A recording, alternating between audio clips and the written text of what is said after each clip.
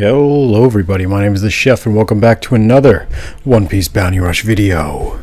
In today's video, we're going to be handing out knuckle sandwiches upon request. You guys asked for it and I'm going to deliver. So again, I've been quite busy recently, so finding time to get really good gameplay could be a little bit of a challenge with just my time limitations, but I got some pretty good stuff here for you. Nothing too crazy, but it is Doug the Thug nonetheless. You know how I like get down. I like to hand out wedgies, a couple swirlies. What are the things? Do noogies, full Nelsons, and frottage. Scratch that last one. I don't know if Doug gets down like that, but you never know. I don't know the guy personally. So again, with that sweet ass banana bushel hair. Is it a bunch of bananas? I believe it's a bunch, right? Anyways, kind of like Lucci, Doug kind of gets a little bit of a speed buff when you just use 1-2. So if you do have this unit, which a lot of people don't, look at this fucking dude just standing here with his fucking underpants on and no pants having, weird ass flat top having. There he goes, running the most muscular butterfly, as I once called him. We don't have a defender, so I figured I was gonna stay back in charge, but I was smelling some fucking dirty fucking rat bastards up here, so we're gonna go try to lay our fucking fists into their foreheads and make some indentations. So Kinemon just did the old fucking instant transmission right there. Doug the Thug skill 2, if you didn't know, if you're like a newer player and you don't really see this guy, is a charge ability. If you hit it, it tremors. That is if they survive. Usually they don't. And if you fully charge it, you actually heal, similar to Mesa's shield. It's got like that type of, or that level of healing. Now these two fucking Odins just kind of swapped spit right there and just swapped flags as well. I'm going to just hit him with the old knuckle sandwich and try to get a little perfect dodge, but I just timed it poorly, but no need to fucking care that much, because I'm just going to be laying him out cold the old way, getting my white gloves covered in blood. So I don't know why they gave this, it's kind of a cool design, but it's very reminiscent of some bad people, his clothing from WW2, but we won't get into that. I thought this Katakuri was going to try to come roll down into me, but he didn't, so I figured I'll just kind of punch him in the ass crack and see if it KO'd him, but no. Good thing about Jesus Christ, did you just send me fucking packing across the goddamn canal, or whatever you would call that? But his skill 1 is really nice. So once you hit people and you knock them down, you get nullify stagger, I believe, which is kind of works against, it works in a negative way sometimes, especially when you're up against characters like Zoro. I just kind of timed that punch perfectly and just punched this guy right in his swollen BBC tip. So we do see Kinemon over here.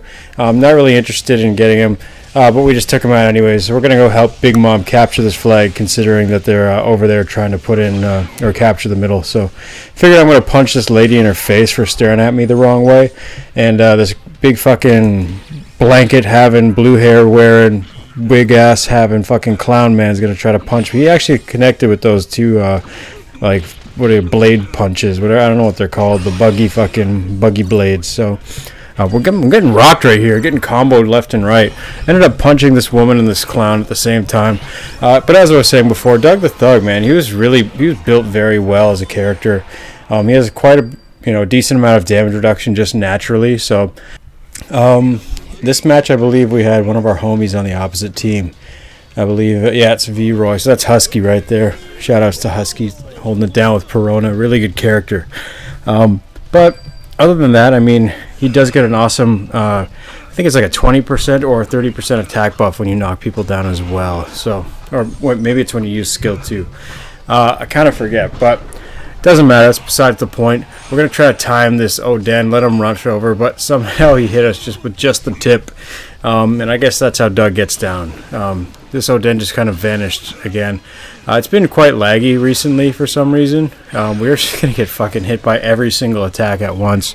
But you can see how tanky I could be but when I'm alone there. So I just, did just take a whole bunch of damage from those characters. Well, it should have been a whole bunch of damage, but luckily we're a little bit defensive there. So it's a nice piece of meat. Unfortunately, I couldn't put that in my mouth. Not me, Doug. You know, I don't swing that way. But we are gonna beat up this widowed woman here with the ghost of her, I guess, dead former husbands or boyfriends or whatever, and we do get hit right there, so a little bit unfortunate. We're gonna be negative for like a good 10 seconds. Sanji down here looking like fresh meat to me. Gonna go fucking lay into him in his wedding suit. Imagine getting whooped at your own wedding. That's like the most embarrassing shit ever. Of course Belchbeard's gonna catch it too, because I don't like the way he's looking at me. Oh, and there's that meat that I was fucking talking about. So again, skill 2, you can it basically acts as meat. So if you just ever have it and you have no enemy to use it against, because it is a little bit of a difficult attack to land sometimes, it might be nice for you to just charge that bitch up and then use it as a health potion. So knock this Mihawk out. We're knocking all the dudes in white suits out here, like fucking P. Diddy and the gang. We're just beating the shit out of them like Tupac and the fucking what was it, the Outlaws. So I'm gonna charge that skill 2 and actually connect on that Lucci. I was hoping we'd hit Perona as well, so I could show you some of that tremor action, but unfortunately we just like rattled her bones with a big fucking right straight there. So we're built like goddamn what's his name, fucking Dolph Lundgren from Rocky 4. Fucking Drago. But anyways, there's not much time left in this match. We're still just going to be handing out knuckle sandwiches. One more thing I wanted to say about Doug the Thug. Oh, Jesus Christ. We ended up getting clapped right there. But one more thing I wanted to say about him. He does have the Devil Fruit user tag, which is a little bit unfortunate because he doesn't really have any of his Devil Fruit abilities. So if you are up against Blackbeards and stuff, he can get hurt. But you know, Blackbeard isn't as common as he once was, so not really that important to note, but it is a thing. But yeah, not really again, not really much more to say. He's just an overall fantastic unit. It's a damn shame he's limited, but at the same time I'm kind of grateful that I got one of these rare characters. You know, and I still like to play him to this day. He is boost 2 level 100, and I got the children's medal set on him. So I believe it's Sabo, Ace, and Kid Luffy, all 3 of the kids versions of themselves. But yeah, here's my team support. You'll see it in a second. It's actually pretty good. It's kind of a slept-on metal set. I know it doesn't do the most crazy stuff, but it does pretty damn good. You get 10% when allies are not near. That's damage reduction. And if your allies are near, you get an increased 10% damage output. So, and of course skill 1 cooldown, which is that big punch. 8% HP with Luffy, a little bit of chance to recover your HP there, and of course critical hit chance with perfect dodging, which is really nice with a guy like this. So that being said, not really much more to say. You can see here this has got quite a short cooldown. Skill 2, however, is a little bit longer, but it is such a fantastic skill if you could time it properly. It's really good, especially when you catch people pulling on the flags. But yeah, not really much more to say, like I said. So hope you guys liked the video. We handed out as many wedgies as we could due to our limited time, so I hope you guys enjoyed that. And you guys also know what to do. Remember to hit that like and subscribe button. Stay tuned for the next One Piece Bounty Rush video. We'll see you then. Peace.